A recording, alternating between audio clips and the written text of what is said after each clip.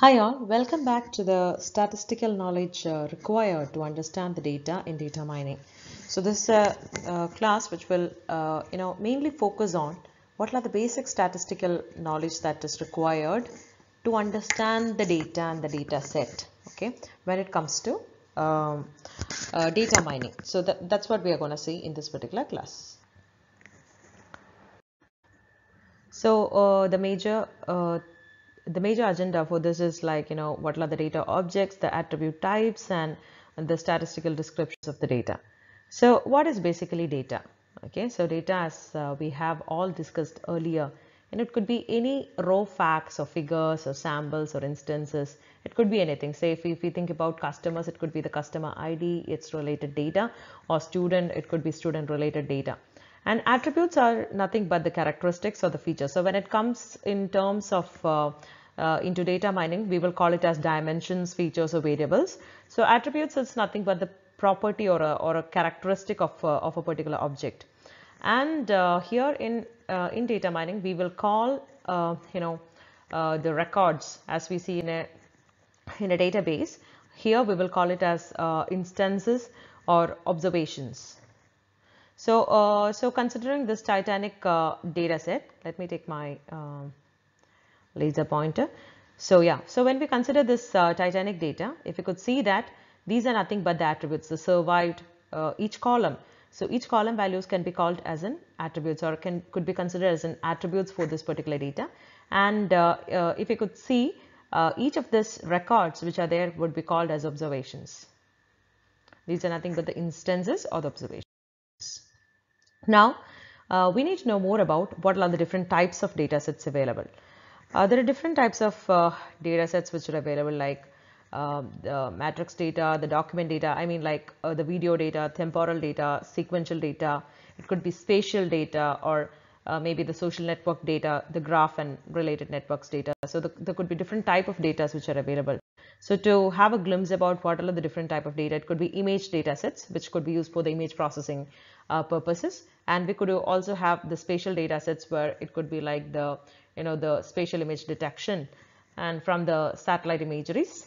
And we can deal with textual data, and we could deal with the web data, which is a wide world of research which is in there, and genetic data, the associations, and the time series data related to the stock market predictions and Bitcoin mining and all the stuff, right? So there are different types of data which we could deal with. And whenever we think about data, we should be very clear about. So understanding the data is very important when it comes to data mining. And we could even say that data wrangling or data pre-processing, which we have to do in the data mining, in fact, consumes almost 80% of the time. And only if we do a proper pre-processing, we get a proper insights. We'll be able to get some proper insights from the data. So that's very, very important. So it's very important for us to significant for us to understand the data and its attributes associated with it. So let's see about what are the different type of attributes which we have. So basically these attributes are mainly divided into qualitative and quantitative. So when it comes to quantitative attributes, it's like more of a categorical values, like binary, like 0 or 1, or yes or no, or ordinal values. Maybe I'm numbered it to say I'm taking the film reviews from like 0 to between 1 and 0 to 5. So I could say some nominal values. So these all comes as a qualitative attributes. And when it comes to quantitative, it's like continuous values or discrete values, like say stock market prediction, the values changes. It's just keep pouring in like in continuous range of data. So that is basically, all those basically comes as the quantitative value. So those attributes which comes in a measurable quantity could be called as a quantitative data, and qualitative data are those which we could understand, describes object without giving some actual size. Like, is female or male? We don't know. Okay, say, okay, male or female, that's it, yes or no. So it's like, we will not be able to completely measure with a particular numerical value associated with it. So these are the major divisions which you could see. So you have qualitative and quantitative, you have nominal, ordinal, and binary, and you have numeric, discrete, and continuous. And this binary could also be again considered or divided into symmetric and asymmetric. So we will first see about the qualitative attributes. So when it comes to qualitative attributes, the first thing is nominal or categorical attributes. Say colors. So if I say colors, I could say blue, black or brown. And categorical data as lecture, professor, associate professor, and all this stuff. So those are all like categories which the data could fall into. And I could say about ordinal values. Ordinal values is basically kind of the most common examples which you could see is like the hardness of the minerals, like good, better, best, or the grades of the students like A plus, etc. The pay scale 16, 17 or 18, 16 pay scale. What's the pay scale that we are in? And when it comes to qualitative, it's mainly binary. So again, you have divisions like binary or Boolean, like 0 or 1. A medical test, whether you are positive or negative, COVID positive or negative, cancer detector benign, or whether you are cancer, you have cancer. So what is your category that comes into? So symmetric binary means that the states, the both outcome states, I mean, like say gender, like male or female. Or asymmetric binary means that they are not, I mean, like the outcome of the states are not equally important. I mean, like or not equally important in the sense like they have some difference in there in that. But when it comes to terms of the symmetric binary, it's like equally weighted, like female or male. Yeah, it's equally weighted. Say if you have cancer, okay, you have you are sad about it, so its weightages are basically different, so they are not equally important. So that does gives you like different types of the impact upon you is different based on the value which you get. That is a symmetric binary. And when it comes in terms of the quantitative, they are mainly the numerical values or some integer or some real values associated with it. So it could be like interval based. So this is the most common example. So maybe like pH values. So you are having a particular range for the pH value, or it's ratio scaled. I mean, like whether like 4 grams, okay, is twice as heavy as weight of 2 grams. So it's kind of ratio. It's 2 into something which gives you that. So it's kind of ratio based.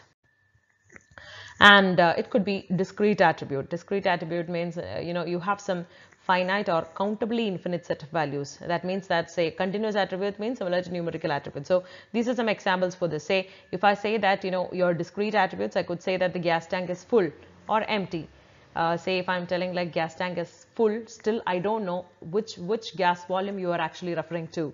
The tree heights, tall, medium, short, but there could be different trees with different tall, medium and short. So that differs from one tree to another tree. So I still don't know I'm not clear about what is that particular value that you're actually talking about. And performance, out of the scale of whether you're 100 you're talking about, or out of the scale of 50 you're talking about, I'm not very sure about it. But pieces per hour, I'm very clear about what you're talking about. So there are different type of attributes which comes in, like discrete attributes and continuous attributes. And now we need to, so we have talked about what the data are, the different types of data are, and the attributes can be of quantitative or qualitative, I mean like mainly categorical values or the other values, qualitative ones. And now we are going to talk about the distribution of the data. So for that we have two main categories of for finding the distribution of the data. So normally when you see, if you take the data or say the marks of a students in the class, I mean like normally in a class we will have some students who won't study that much, then we'll have some students who study really well, and then we will have some average set of students. So when we take the data, we will have a normal distribution of data which falls into a bell curve. But there will be some areas or scenarios where say the students who are joining for data mining, yes, all the cream students are joining for data mining, so maybe there is a higher chance that I get some skewed data, rather than I might not have some students who does not do well, because all the students really do well because they are cream set of the students who are joining for my class. So the distribution of the data in fact varies. So for finding the central distribution of the data, there are two different ways. One is basically the central tendency, and other one is the dispersion of the data. So the central tendency basically shows to you, or it's kind of a single value which helps you to identify where exactly is the central position of your data. I mean, like for that, if you want to understand more about it, the common terms which you would know from, which you would have learned from the previous, from the younger set of your studies, is that the mean, median, mode, and mid-range. So these are the values which comes in for understanding the central tendency. So the other one is basically the dispersion of the data. That means like how far the data has, has moved from the central point. What is the variance of the data? So you need to understand like x minus mu by sigma. Okay, that is the variance of your data, and the skewness of your data, and all this stuff which we have to understand will be understood with the help of dispersion of the data. So first let's understand the central tendency of the data, or the central position, for identifying the central position of the data. So the first one is basically the mean, which it's very popular and which you all know about. So mean is it's basically the central value. It gives you the central value, and there are basically two different type of means. One is arithmetic mean and weighted arithmetic mean. It is basically called as x bar, or it is also called as mu or mu. Okay? And when you have to calculate arithmetic mean, the simple way of calculating that is as simple as that. Say you have values from, say this is your first value, second value, third value, fourth value, sixth, seventh. So you have like 6 values here. So out of the 6 values, what you have to do is that 1 by n. So the total number of values is basically 6, and you need to range it. So you are going to iterate through each and every value. So the sigma means it is your summation.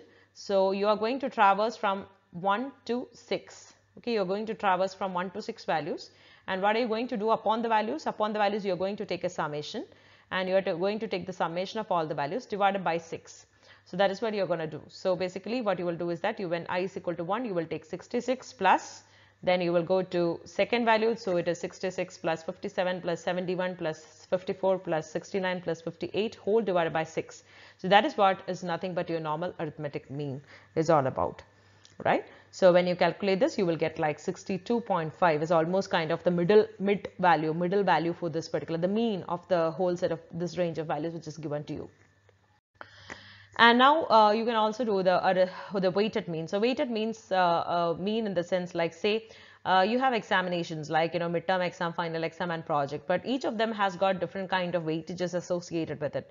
So say you are getting some particular value, so that particular value is converted into that particular weightage into so and so. So say if you get 65%, so 65 out of 100 into 0.65, okay, into that weight is added divided by the whole set of weight. So that is what you do for calculating the weighted mean. So if you want to calculate the weighted mean of 1, 2, 3, 4, what you will do is that you will calculate the normal mean is this way. So 1 plus 2 plus 3 plus 4 and divided by 4, you will get 2.5. But say if you want to calculate a weighted mean, what you do is that say I'm giving a weight of 1 by 4 to each member. So 1 into 1 by 4, 2 into 1 by 4. So each member I'm associating that with a weight. So that is what it is, xi into wi. And what you have to do, you need to traverse through all the numbers with xi. X is nothing but this 1, 2, 3, 4 into wi. Your weight is 1 by 4, right? So into all those divided by what you have to do, you need to take a summation of your weights. So summation of your weights in the sense you have got basically 1 by 4. So the weight is actually 1 by 4 into 4, which will give you 1. Okay, so which will give you 1. So all these particular values divided by 1, so you will get it as 2.8. So what I'm trying to say is that when you take a normal mean, you will get your middle value as 2.5. But if you, according to the weight that you are assigned to the each and every value, you will get like 2.8 is your mean value. So more weight is basically will give you more value. So that will actually shift the central value when the weight is associated with it. So that is nothing but the weighted mean. So say if you have multiple factors to be considered into, maybe for each and every factor you can actually add a weight, and there will be some attributes which need more weightages, there will be another attributes which need only very less weightages.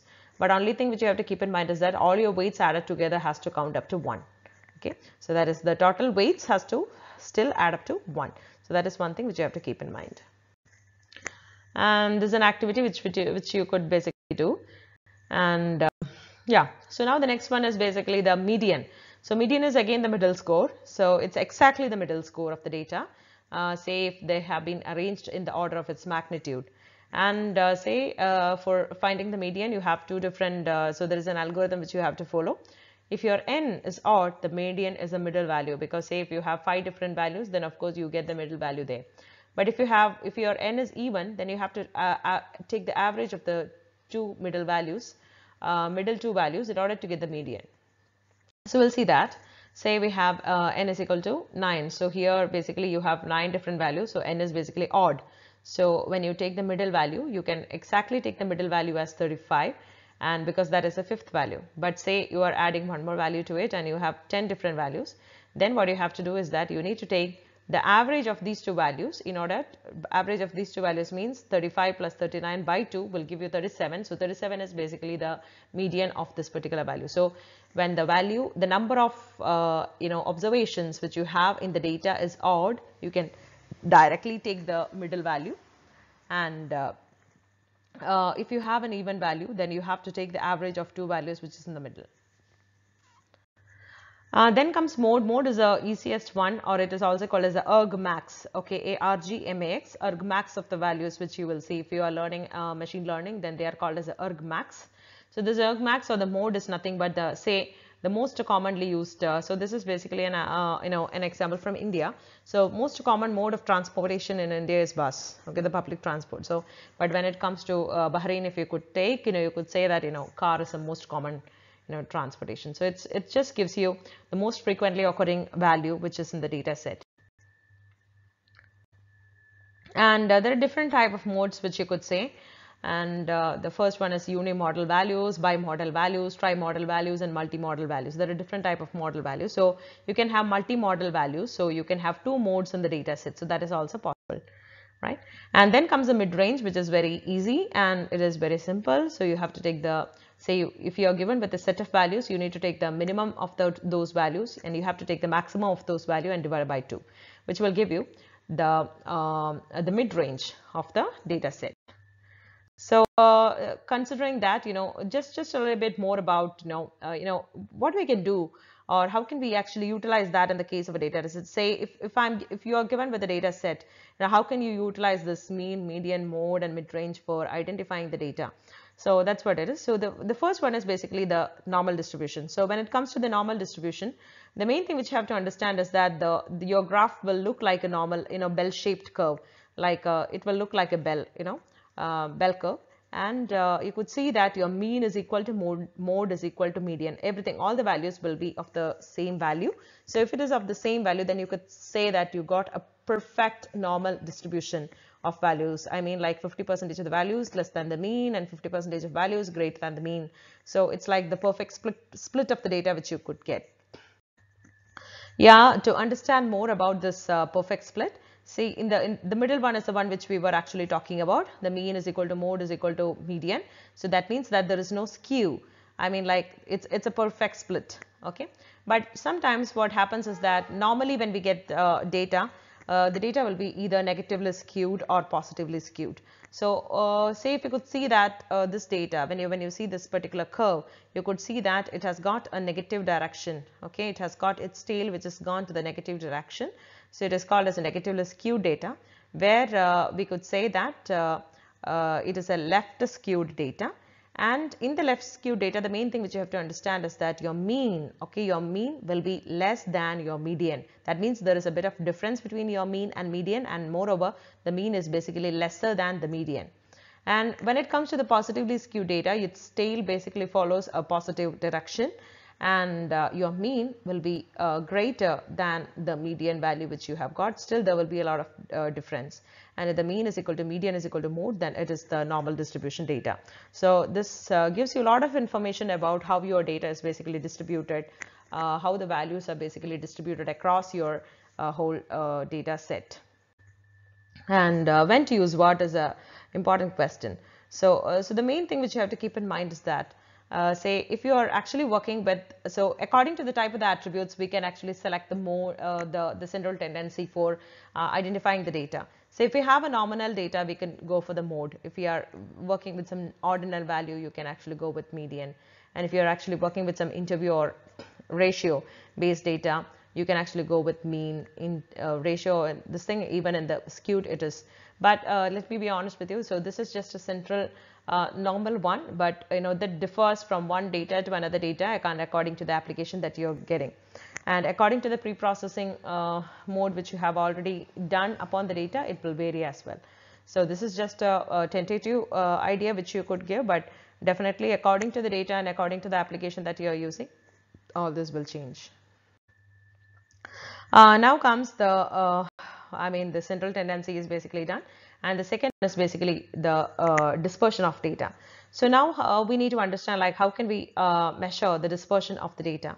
So dispersion of data commonly says that how the data is spread. So in order to know the spread of the data, we have various measures like range, 5-point summary, which is very important, and interquartile range, and standard deviation and variance. So these are the major measures which we will use for understanding the spread of the data or dispersion of the data. So in order to understand what range is, so range is basically the difference between the largest value and the smallest value in the whole set of data. So it's very simple. If you are given with the data, the first thing which you have to do is that you need to sort the data. So after sorting the data, you need to take the highest value minus the lowest value. You will get the range of the data. So it's basically in a range of 8. And now the second one is the interquartile range, which is a very important factor. So interquartile range, basically, in order for you to understand what is an interquartile range, first you need to start from a place where you should understand like what percentile is. So you would have heard about, say if you're writing for any CAT exams or any MBA based exams, basically your scores will be told in terms of the percentile. So that means that out of 100 persons, how far you are, or you are at the which position of quartile. So say if you have 100 data, that 100 data will be divided into 4 quartiles. I mean, like 4 different sections, like 75th section, 50th section, 25th section, then the last section. So like that, the whole data could be divided into 4 different sections, and which section you will fall into. So that's what basically it will talk about. So I mean, like 80% of people are shorter than you. That is what how we say. If you could say that it is 80th percentile, means you are actually ahead of 80% of the people. Or say if you are in the 95th percentile, it means that you are ahead of 95 percentage of the people. So that's how it basically means to understanding about percentile. Now, as I told you, the whole set of data will be divided into 4 different quartiles. So the first quartile will be the lower quartile, that is 25%, and middle quartile will be the median, that is 50%, and Q3 will be your 75%. So this is how basically we will divide our whole set of data into. And say say if you want to understand about the data, so what you will do is that how you have to actually calculate that is that, say this, if this is your set of the data, say you're taking the 25th quartile. So how will you identify the 25th quartile? That is nothing but you have 10 different values. So 10 into 0.25. So 2.5. So your data will be somewhere around 2.5. Say 2.5 means it will be in the third position. So the value at the third position will be considered as the lower quartile. And say if you want to understand the middle position, yes, you will take the 50th position. So 5.5. So you will take the 5th position. And say it is 10 into 7.5, as it is 10 different values. So n is equal to 10. So this 10 is basically the number of the values. Okay. So 10 into 0.75. So 7.5. So almost 8th value. You will take the 8th value. So 7. So here you will have your value. This is your position and these are your data. So this will be your upper quartile. So in the upper quartile you will have 7. In the 50th quartile you will have 5.5 or 6 or whatever it is. So 6, you could take 6. And then you have your the lower range, you will have 3. And interquartile range is very important. So interquartile, so for understanding the interquartile range, we need all these informations which we have seen.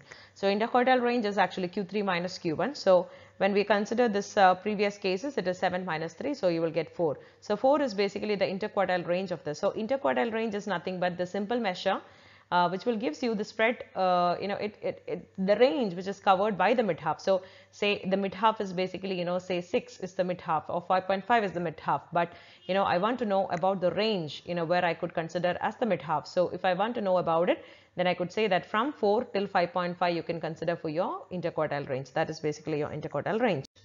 Now one beautiful concept which you have to say for any data set if we do. So we will do it in the next class itself. Say we could understand something called 5-point summary. So 5-point summary is actually all the important terminologies that we have just studied. So say if we have a data, about the data we will find out the minimum value, the maximum value, and the Q1, Q2, Q3. So all this information together, this 5 different values are basically called as a 5-point summary. So if we have all this information, about the data, then it is very easy for us to understand about how the data is all about. So say this is so the normal way of representing the data for the 5-point summary is about with the box plot.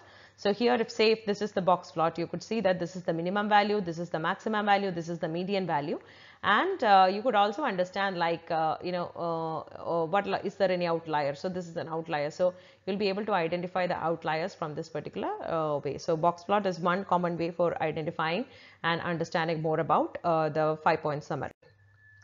And so this is one example which is there for you. So you are given with the data. So the first thing which you have to do is that if the data is not sorted, you have to first sort it, then identify, then you have to identify all the different values and then plot it. So when you plot it, you will be able to identify more. Now the one major thing which you have to identify is that about the interquartile range and how is it actually related to the outlier detection.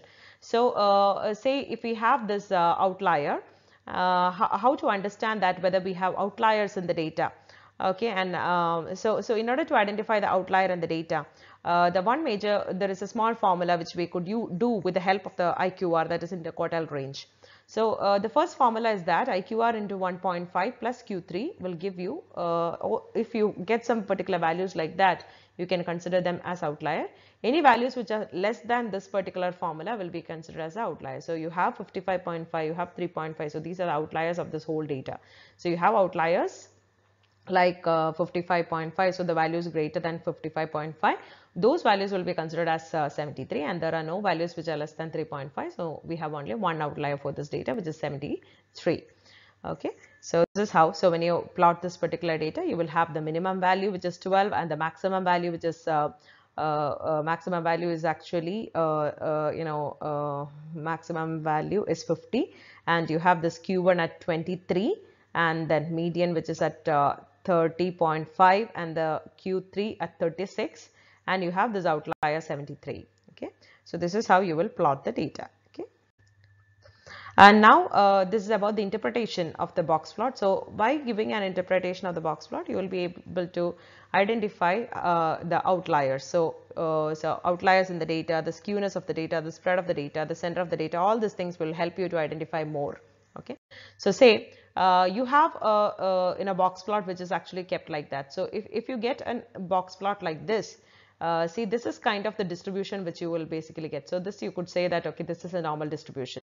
Say if you're getting a data like this, then you could understand that its tail is basically positive and it is a skewed data. It's a positively skewed data. Okay, and so this is how you will interpret from the data. And now the next one is basically called as the variance. Okay, so variance basically gives you the squared difference from the mean. So x minus mu by sigma. So x minus mu by n. Okay, that is basically your sigma. So so variance is nothing but if you have a large variance, that means that the numbers in the data sets are far from the mean. So if you have a mean, and how far is the value from the mean. Okay, and a smaller variance indicates that the opposite. That means that large variance means that the numbers in the set are far from the mean, and small variance says that the numbers from the mean is lesser, and the variance value of 0 indicates that the set of the numbers are both identical. That means you get a good distribution of data. So that is how you will infer. So this inference is very important. It's very important to understand. So just to understand it in a more closer way, so you could say that, say here we have three different variances given.